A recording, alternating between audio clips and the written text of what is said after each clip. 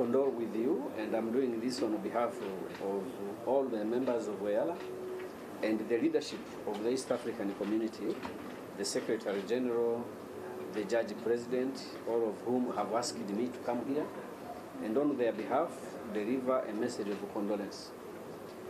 The passing of late Honorable Jacob Oulanyah is a big loss, not just to Uganda, but to the region as well, because he has been a great leader, and he had a great potential ahead of him.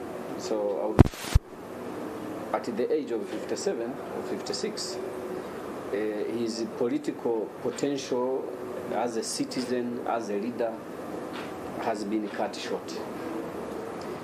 But in the short time he has lived, and I still believe it has been short, he has achieved a lot for his country and for the region. Personally, I was looking forward to working with him as a member of the Speaker's Bureau. Unfortunately, it didn't come to pass. But we thank you, the leadership of the Parliament and the government of Uganda, in the way you tried to save his life. You did your best to get him the best treatment available, but the timing was not ours.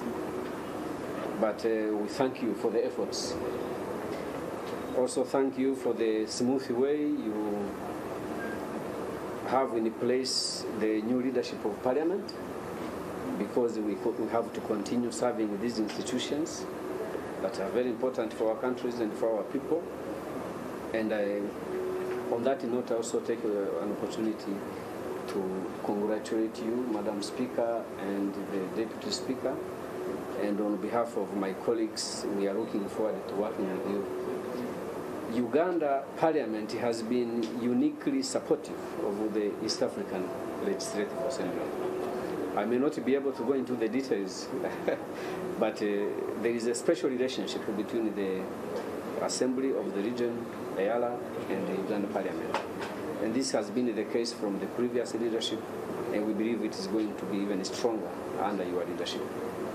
So thank you once again for the opportunity to come here and condole with you.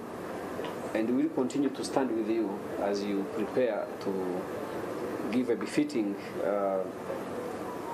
send-off.